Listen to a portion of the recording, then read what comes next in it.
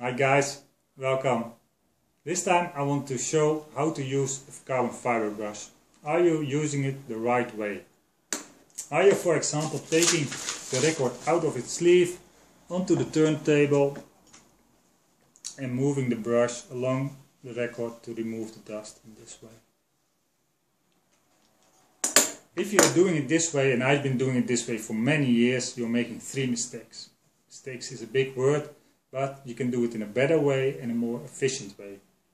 So if we look onto the record and the record there's dust on it, why is there dust on the record? And the main reason is of course static.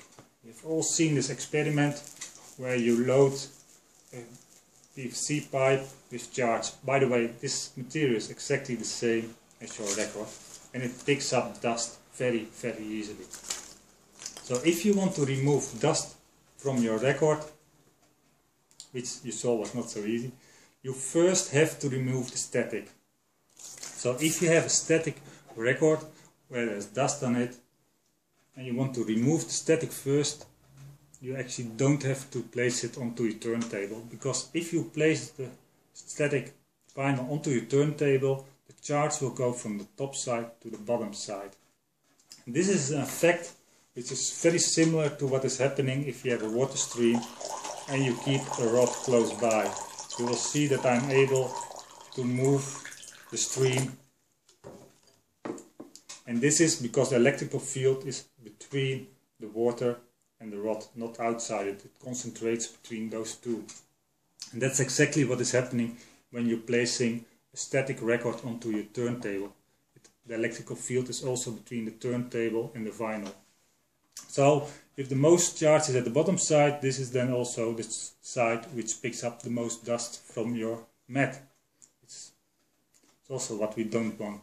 So it is best when you take out the record from its sleeve to take away the dust and the static while it is in your hand. And you can do both sides. As you are moving the static, you have to move actually a little bit slower as normal. But you're doing both things at the same time. If you're not comfortable holding it this way in your hand, this kind of nice tool, some board with some cloth in it, and you can hold it this way and you hold it more secure, and then you can clean it in this way.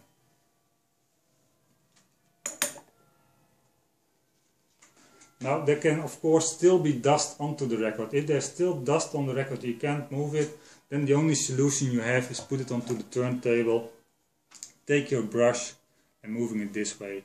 Well, like everything in this video, everything is swapped. Everything is just the other way around. So instead of moving from the inside to the outside at an angle, it's better to keep it straight and move from the outside to the inside. Why is it? What is the reason behind this? I will try to explain that with my trusty gatefold, which is simulating a groove.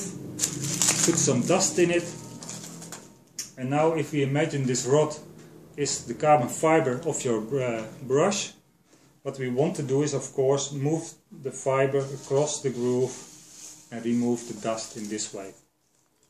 To do this you are moving along the groove, and the groove goes from the outside to the inside. Also, if you angle it and you go to the outside, what you in effect are doing is you are moving the carbon fiber across the groove, and you're rubbing also the side of the vinyl. So with the rubbing you are of course charging it also.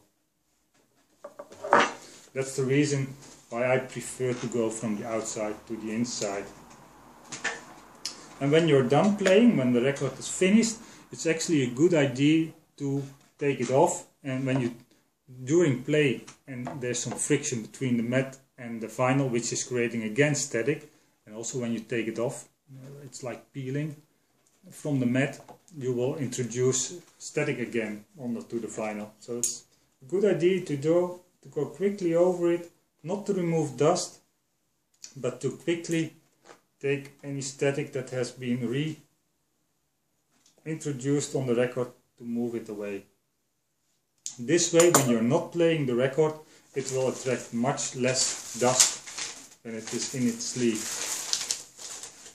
I'm curious if you want to try it this way. If it is more efficient for you, please leave a comment in the box below. I'm very curious to know. And next time I will demonstrate 4 different brushes, carbon fiber brushing, and try to decide which is best. If you liked the video, please give it a thumbs up and see you next time. Bye bye.